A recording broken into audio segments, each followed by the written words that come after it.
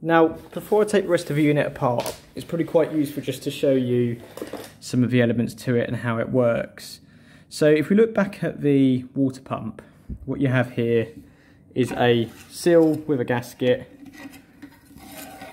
which sits between the top of the housing and the bottom of the housing. And there you've got the locking pin or the key which holds the impeller to the drive shaft. And when the drive shaft spins, the impeller spins as well. And what that does is that actually draws water in through that hole there. So if I take off that gasket, on the bottom you've got the water intake. That actually feeds up and comes through this hole here.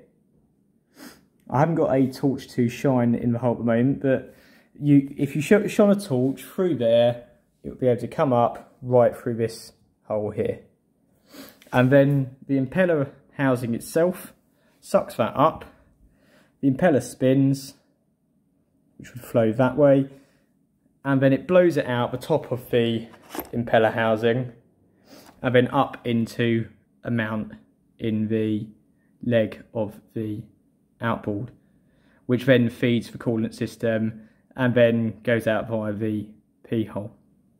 Now you can see here that although this was only changed a year ago, the salt deposits on the bottom of the housing here. Now this was actually done by a specialist a year ago, of which I have a receipt, and I'd be minded to say that they'd actually done a bit of a cheeky job here and not cleaned up and removed old parts of gasket, as you can see on here, before applying the new one. And as a result, salt deposits have got in, and if you look at the back here, this has been completely sacrificed. This section's torn off, and you can see the salt has got the whole way through, which has therefore then worked its way out of the system onto here and the surrounding areas. The good news is that it doesn't seem to have got any further than that. It's just sat where this sill hasn't fitted very tightly. Now, how the unit actually works is you've got several elements there. You've got the water intake here, and the impeller blows out. Here is the actual drive shaft for the propeller itself. Here, this is what engages forward, neutral and reverse. And then the top of the impeller housing is normally here when it's on, and then that goes up into the rest of the motor itself. And this deep hole here is actually the exhaust. If I put my finger down there, you can see some grubby soot marks.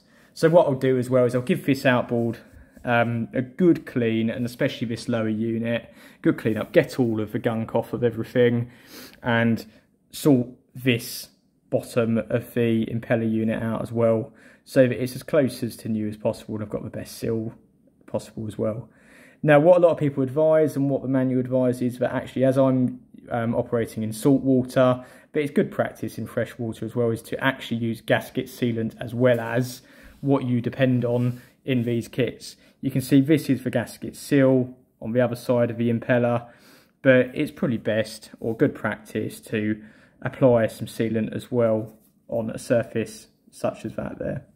And then equally on the inside of the impeller housing, some people don't, but a good bit of good practice as well to prevent any scoring is to actually apply some marine grease to the insides of the impeller housing as well.